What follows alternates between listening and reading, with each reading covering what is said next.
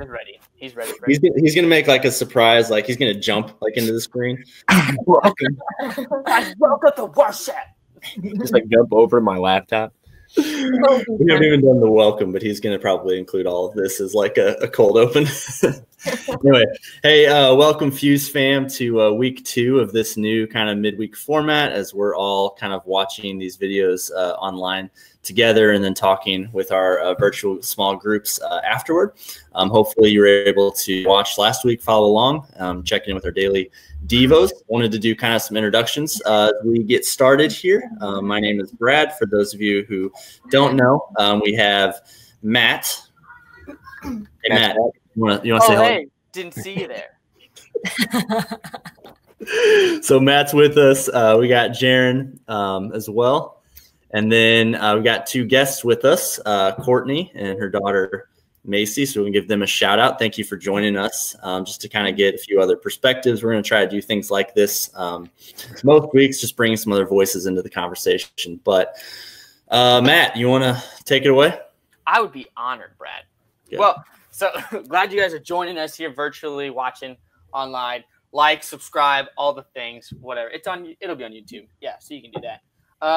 Few things we are doing Daily Devos. We're putting those out on Instagram and the Facebook, as Brad calls it, as well as YouTube also. So we're going to be putting those out there for you if you guys want to follow along.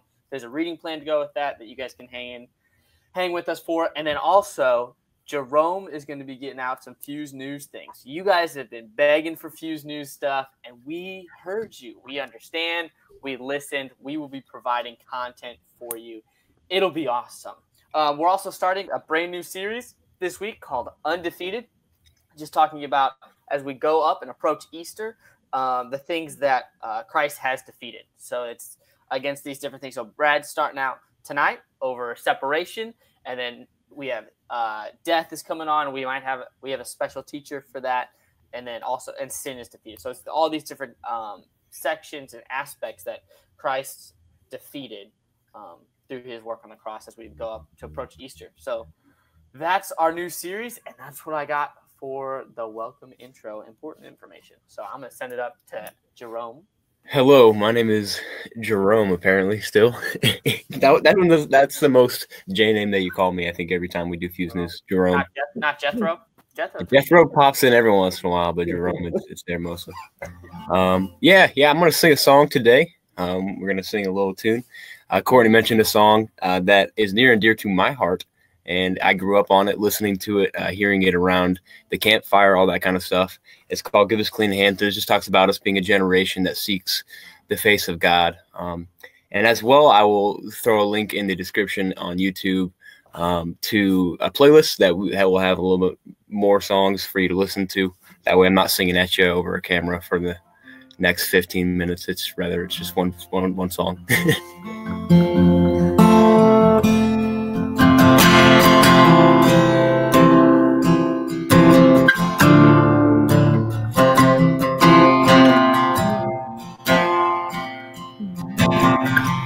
We bow our hearts and we bend our knees.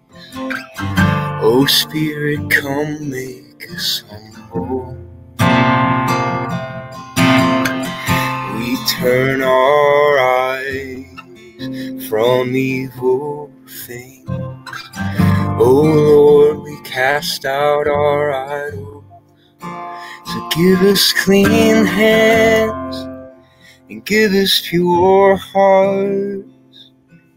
Let us not lift our souls to another. Give us clean hands, oh God. Give us pure hearts.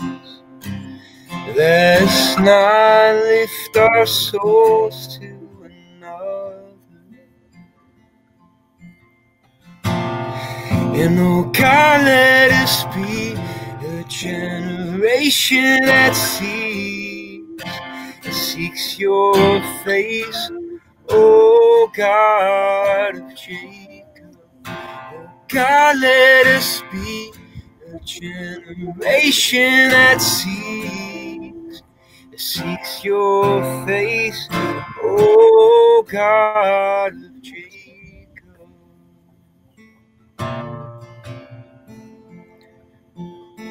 Oh, and give us clean hands and give us pure hearts. Let us not lift our souls to another.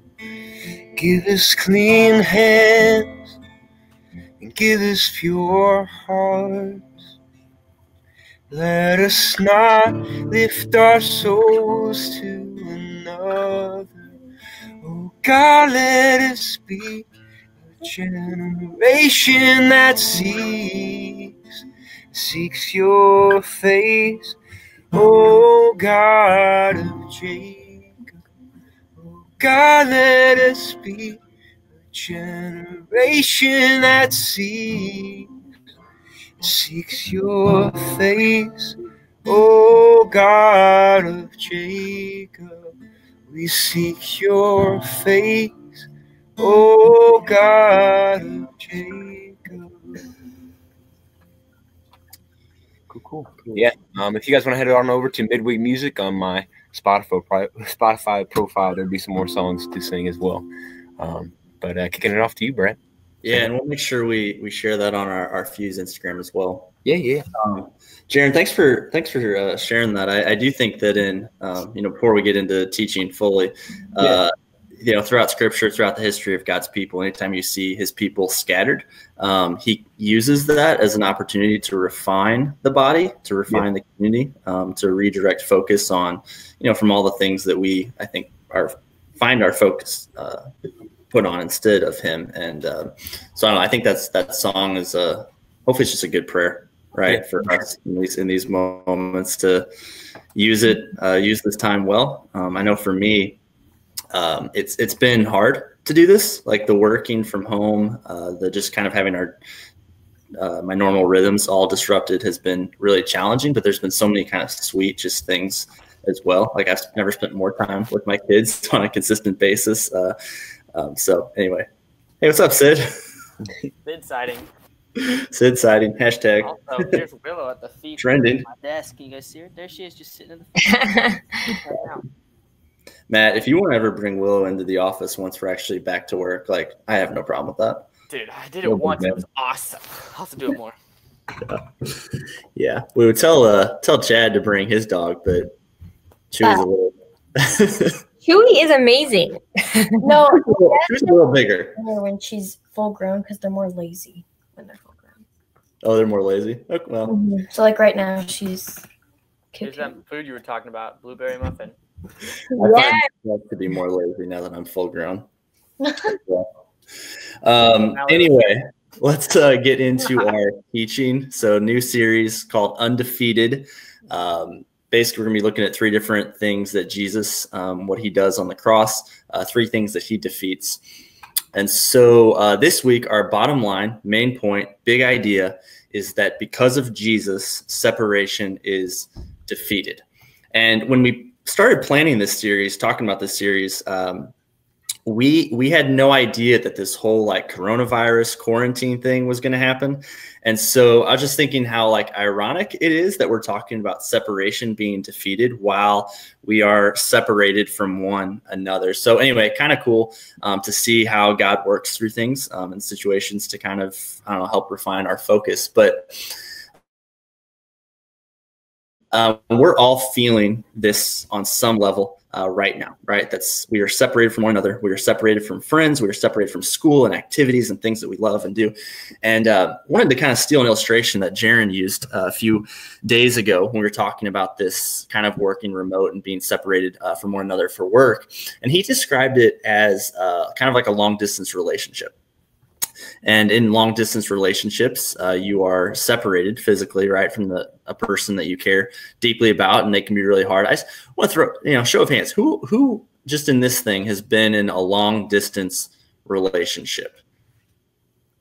All of us. Wow. Well, not Macy, I guess. Yeah, they're not fun. I don't know. You guys want to chime in at all about what sucks most about being in a long distance relationship? Hashtag Sid sighting. We have to do all of our contact through the old FaceTime, Yeah. The old, I mean, for me, it was like that. I grew up in that era, so it was just kind of like this. It was face-to-face interaction, but it was at the same time. I mean, it was personal still. It's just different. You know, it's different than person-to-person interaction. So. And your schedules are so different. Like, yeah, you can be different time zones, all kinds of stuff, and so trying to meet up and have like intentional time can be brutal. You know what I mean? And even the face-to-face stuff you get feels so much less personal, I guess. Mm-hmm. So it was weird. Yeah. So I was apparently in the Stone Age. I was in a year-long relationship, long distance, pre-cell phone. Okay. Pre-Facebook. Facebook didn't even exist. And I was in a different time zone. So there was, I think I only saw Chad twice in a 12-month period, like person to person. Gosh. So it was hold your breath, written letters. Nice. What? Written letters and Pony Express.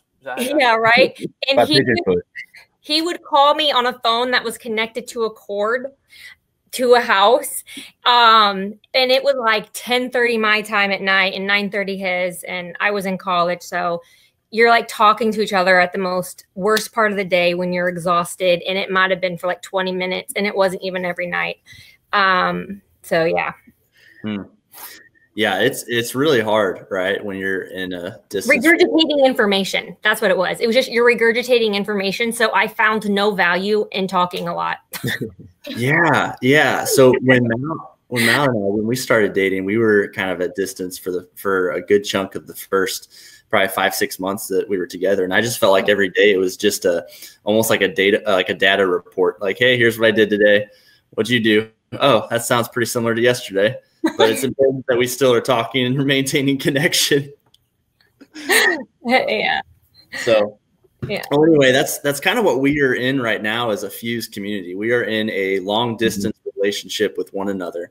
And that's not the design. That's not the plan. That's not the ideal. But there are different seasons when it's kind of necessary. And so, like, what does it look like for us in these moments to still pursue things that help us establish connection, but still kind of just acknowledge that, yeah, this whole thing kind of sucks in a way too. And anyway, I was just thinking about like the idea of separation. Like that word is not a fun word. It's a word that's just, it stinks, right? It's not fun. It's not how we as people were designed to be in relationship. And I don't know, as I was thinking about like separation and why like it's hard and it sucks, I was just thinking that like there's actually some pretty profound like theological significance to the idea of being separated. Because in Genesis 1 and 2, right, we see a God who creates a world and he fills that world with humans and all of these things, these people, like they exist in relationship, right? There's a relationship between God and humans. There's a relationship that humans have with one another. There's a relationship that humans have with creation itself. And there's a relationship that we individually have with ourselves, you know? And in all of these relationships, we see connection, we see unity, we see that these things are good because God is a relational God, and He has created creation to model that and to enter into that relationship that He has. And so there's harmony. But then we get to Genesis 3. This is a thing that we call the fall often. Not the fall like, you know, autumn with the leaves changing, the things that we all love. Like, no, what we have is this fall. And it's actually this period of this moment of rebellion where Adam and Eve, who've been created to live and exist in relationship with God and with one another, God has designed this world to behave and to interact in specific ways. And when we follow God's instructions and designs, we see flourishing. We see that this creation and this mission and this plan, it thrives.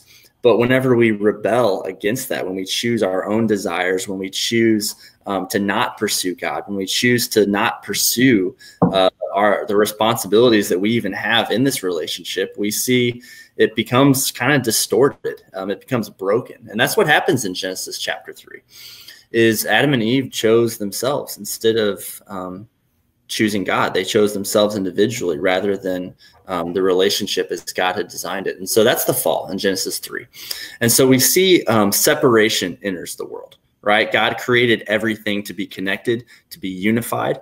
That's why we make such a big deal at Fuse about unity, right? We're united together. Like that's an important component of what it means to follow Jesus. But we see that everything is fractured. We see that there's now separation. There's separation between God and humans, because God is so holy. He is so other. He is so perfect. He is so good that he can't be in close proximity or close relationship with things that are sinful, things that are broken, people, right, who have chosen to turn their backs towards him. We see separation between people. Right? If you think about your own relationships, if you do something that hurts someone else, there's kind of a fracture that happens with your relationship, and it's hard to be around one another, right? And so instead of growing closer together, you see kind of a pulling apart, and you see that with humans, right? In this, there's a separation between humans and creation, right? We see things like diseases enter the world. We see things like humans taking advantage of just these natural resources that God has blessed us and gifted us with. But you also see separation within ourselves as well, right? Before the fall, right? Adam and Eve, right? There was no such thing as insecurity. There was no such thing as self-doubt or telling yourself or believing lies about yourself. Like that just didn't exist. Stress wasn't a thing. And so separation is really powerful. But God, he's a loving God, and he still desires relationship. He still designed the world to work and operate and thrive within parameters of unity and connection. And so what we see is just like in your relationships, if you do something that hurts someone else, that causes division or causes separation, often, one person has to go and pursue the other, right? One person has to do something that's going to help to restore that. And so there's, you guys have seen me use this diagram before. I don't know if it's coming across, backwards or forwards on the other screen, but there is separation that exists between God and between us. And like, because we're just human, because we're finite, because we're powerless, like we can't do anything to restore that relationship. And so God, he actually moves towards us. God, he crosses the line in a good way, because he's still a God who desires relationship. He desires restoration and reconciliation. He desires to be connected to us. And so that's what the Bible essentially is. From Genesis 3 on, it's this story of God moving towards his people. It's a story of God taking these things that separate us from him and kind of tearing them apart. And so in the Old Testament, we see him do this through giving rules and laws. We see him do this through the sacrificial system. He does this, with the tabernacle and the temple, which really allows himself to come and to live among his people. We've got a YouTube video that we're going to link in the comments of this, that if you want to kind of learn more about the temple and what God did to really dwell among his people, you can check that out. It's like 5 minutes. It's by the creators of the Bible Project. They do really good work. So anyway, that's the Old Testament, but those are all just temporary things, right? Those are temporary kind of actions that God takes to restore and to defeat separation. But like, as his people, we need something that's permanent. And so that's what we see in Jesus, right? Jesus in the New Testament, God himself, right? Crossing the line to the point of leaving heaven, coming to earth, dwelling among us, fully being human, living life, dying on the cross to do away with sin. And when sin is done away with, separation can be done away with as well. I want to read from 1 Peter 2 and then Matthew 27. 1 Peter 2 says, he himself, this is Jesus, he bore our sins in his body on the cross so that we might die to sins and live for righteousness. By his wounds you have been healed. That's what 1 Peter 2 says. And that's describing what Jesus has done and accomplished on the cross. And then in Matthew 27, this is kind of from the account of Jesus's death on the cross. And so Jesus was just about to die. And it says here, starting in verse 45, from noon until 3 p.m, darkness came over all the land. About 3 p.m, Jesus cried in a loud voice, Eli, Eli, lama sabachthani, which means, my God, why have you forsaken me? In that moment, Jesus himself was feeling full separation with God the Father, right? That's a relationship that's always been super tight, but in Jesus kind of walking among us, taking on our sin, right? There was a separation that he felt with God.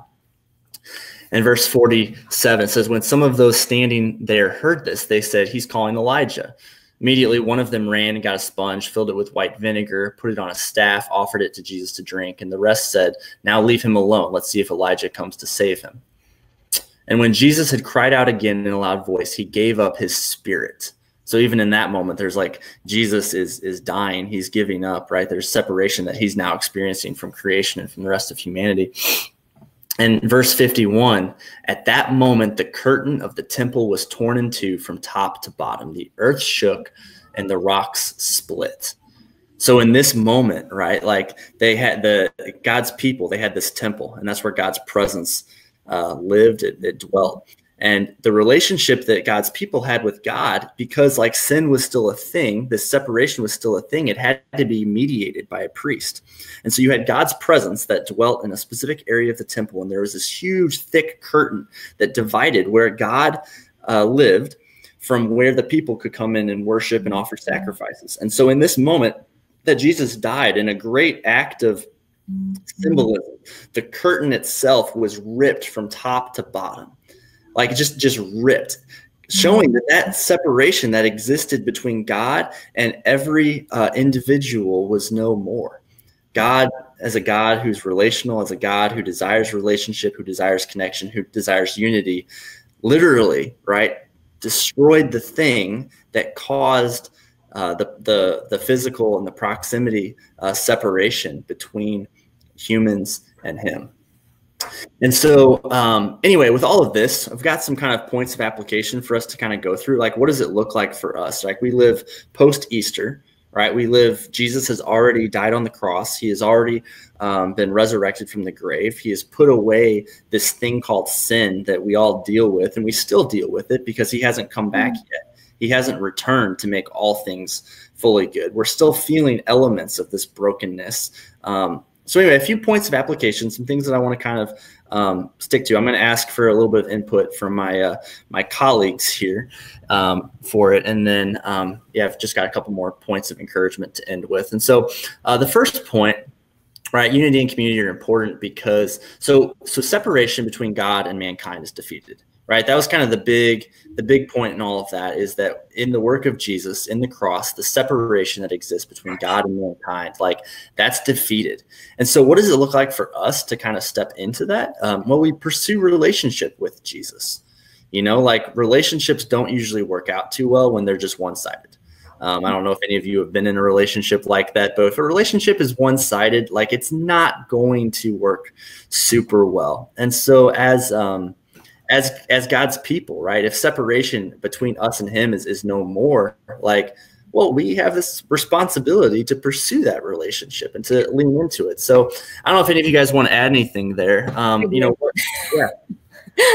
I heard this week and I really liked it. I thought it explained things good, that God is always near us, but it's through like prayer and meditation that we're aware that he's near us. Mm-hmm. And I was like, I love that, because you can be like, God's near, God's near, God's near. And they're like, I can't feel it. But I was just like, I love that. It kind of makes you be like, wait a minute, I have to take some responsibility in slowing myself down, allowing prayer and meditation, and then I'll feel God's presence. Yeah, that's really build good. off that what Courtney said. Like, so many people are looking for new stuff now. Like, everyone's looking to try to get new things, learn new skills, do different things, find more things. And like, we have all that we need, you know, like, we have prayer, we have meditation, we have things we don't do. And like, maybe this is just a time for us to settle down and like enjoy this relationship. I'm not saying God sent the corona so that people would pray more. That's not what I'm saying. But maybe this is an opportunity for us to, like, I don't know, pray or meditate or take this time, like, instead of looking for more new things, like, actually the things that we've already been given. Mm-hmm. That's good. Jaron, what about you? Is there anything that you found to be particularly helpful, beneficial for you as you kind of pursue or lean into relationship with God? Yeah, I mean, I think maybe a bit of an obvious one is music. I mean, that really draws me in and kind of teaches me his story in quite a way that I think I haven't been able to find with the way my mind works, the way my heart works, and everything like that connects with a lot of other things. So just staying in Scripture and then writing about what I hear in Scripture, writing about what I hear in my life, just like thinking and pondering and doing it in such a musical way. It's a good connection for me. So that's awesome. Well, cool. The second point of application or whatever I think is that separation between humans is defeated. Right. So like we talked about that at the beginning that, before Genesis 3, before the fall, right. Like there was like people existed in relationship with one another and those relationships were good. There was no, doubting in, the other, there was full trust. There wasn't insecurity. Like relationships were good. Yeah. And so I do think though, that because we still live in a broken world, we still live in a world where, right. We're going to hurt other people, right. Because we all are still like feeling the weight of that. But as a church body, as a community of believers who have put their faith in Jesus, who God is at work to redeem, to restore, and to rescue, right? We really need to do everything we can to move towards other people, right? So in moments whenever either we hurt someone or they hurt us, I don't know. I think that's why forgiveness is so important. That's why offering benefit of the doubt. That's why trusting that other people have good intentions. Like those are really good things to do. And it's really hard in this season because of the whole, being separated from everybody. What does it look like to have good relationships with each other? It's really difficult because I think that these phone things are one of the, like, they're great. Oh, wow. I've got a lot of notifications. They're great. But at the same time, like how often do we use these things to hurt other people instead? And so it's kind of this weird season that we're in because these are some of our only resources to connect with other people. Macy, I wanted to ask you, what does it look like for you? Like, I mean, it's been a week and a half. Like, I don't know, have you found you've been able to connect with friends? What's that been like? So with my Fuse group, it's like we're all doing something different, so we can't really find a way to connect. So I've talked to them like on Instagram or something. Yeah. Like other than that, we haven't really like FaceTimed or like really like connected. Yeah. And it kind of made me feel like it's weird. Like I thought that since the corona we would be able to like connect more, but it's actually like making us drift apart. Yeah. Well, I think that speaks to how important being actually physically together, that it is, that's an important part of relationships. Yeah. So I guess my encouragement would be like, hey, while we're all separated, we probably need to do as much as we can and go over the top to try to connect with other people, right? Sending people texts that might feel awkward or feel weird, like, oh, I'm thinking about this person, so I'm going to let them know, right? But that's probably powerful when it comes to relationships moving forward. Third thing I wanted to say is that like the separation that we feel internally is defeated, right? So we as people, as I kind of mentioned in the beginning, like one of the relationships where we feel the most separation is the relationship with ourselves. And so, Macy, I wanted to ask you, again, like in this season, have you felt, I know it's only been like a week and a half, but right, like one of the things that the teenagers, say they feel a lot is stressed out, right? And that's definitely something that we experience. That's a result of the fall. But I don't know, like for you, what has been this whole staying at home? Like, what effect has that had, do you feel like, on just your relationship with yourself? Okay. So I've noticed like every day when I come home from school, there's always this like pressure like to impress my teachers, or like my friends expect something from me that I don't understand. And so when I came home, I would like freak out on everybody. I would yell at everybody because they would like get on my nerves. So I would just spend the whole time in my room. Yeah. And so by not having school and like being isolated from everybody has like, it's affected me like deeply, like to get connected with my family since school started. I've been like so stressed out. So I've gotten to spend time more with my siblings and like my mom and my dad. And so like my stress level and my anxiety level, which I have a lot of anxiety, it has gone like down like a lot. And since I don't have that pressure to like impress my teachers like all the time, it just kind of, it's like a relief that I can just spend time with my family and I don't have to worry about anything. That's awesome. Yeah, that kind of speaks to, I think, you know, I'm kind of separating all of these, I'm kind of separating all of these components, right? These relationships, God and humans, God, you know, humans and humans and themselves, humans in the world. But like, I think the way that all of this is designed to work is that all of these relationships happen, it's like simultaneously together.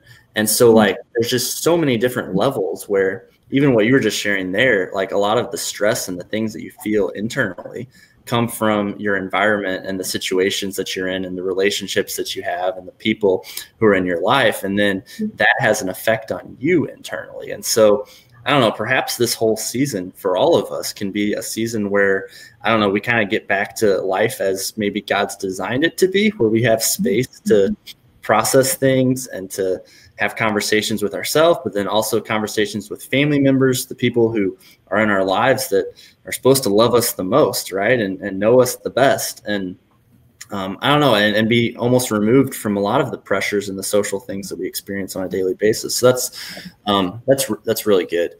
The last thing that we have is, right, separation between us as humans and creation itself is defeated. And like right now, we're again in this moment where Jesus hasn't returned yet to ultimately make all things new. We're still in a world that groans to be made right. We're still in an earth, right, where we're seeing. I mean, we're seeing the effects of that with this disease of the coronavirus, COVID-19, right? Like that's something that's not the way it's supposed to be. And so one of the things that we even can do right now to help kind of destroy and to lean into the way that Jesus is defeating death is to do everything we can, right, to help it not spread further. That's why we're doing this quarantine thing. So I don't know, it might be weird to think of this whole experience as like a spiritual one, but like us washing our hands, right? Us social distancing and self-isolating and all of these things, we're leaning into what God is doing to try to kind of bring restoration to this world in this moment. And ultimately what all of this should do, this is kind of like my final encouragement before we get to a real specific kind of application in a minute. All of this thing, what it should do is we should long, right, for the unity that we read about in Genesis 1 and 2 to return, right? We should long for God through Jesus to make all things new and all things right. We should realize that this world, the way it currently is not the way it's supposed to be. And ultimately it's not where everything is heading. And yet everything in our lives, I think, is built to worship comfort and to be in the moment, all of these things. And so anyway, the last thing I wanted to do is kind of bring this back to our Fuse community. We are physically separated from one another. And so kind of in the moment, like, for the next however many weeks we're doing this, what can we do to kind of remain connected? Because just, we're in a long distance relationship and that's not the plan. That's not how it's supposed to be. But just because we're separated doesn't mean that connection can't still happen. And so I wanted to return, Courtney and I, we were chatting about your distance relationship with Chad. One of the things that you had mentioned was that you guys knew that it was going to be a distance thing. And so there were things that you guys did to just intentionally connect or kind of move towards one another, even when you weren't physically together. So anyway, if you could just share maybe a little bit more about that. Yeah, I think one of the things I kind of told myself then, and I'm kind of telling myself now, is what can I be available in that present moment with how my circumstances were that I can be inside of, that I otherwise wouldn't be. So we knew that Chad and I couldn't make memories together in person. We couldn't exercise or study together or babysit together. So we had to be intentional on scheduling a time when we could talk. I think everyone is going to have to grieve. We won't be able to make memories and time is going to be limited. But schedule when you can connect. But then also with your, I had space to do, well, that time meant something different for me. Like I was taking like 23 credit hours in school. And I was like, I need this time for me. I was like, I couldn't even have Chad here in person because he would have distracted me. Like, so there's just trusting the time. Like you're not going to see your friends as much, be intentional to connect with them. But what can you be inside of right now? That you can, maybe you need to connect with yourself, spending time in prayer to know that God is there. So scheduling in a different way. And then I think also, which is, I think we don't really like value in the Western world is, you're still connected. Distance has nothing to do with being separated. When I was in the campus, I would have memories of Chad and I. And so I felt like he was with me wherever we went. And I knew why we were doing what we were doing. And I knew we were going to be reunited in the future.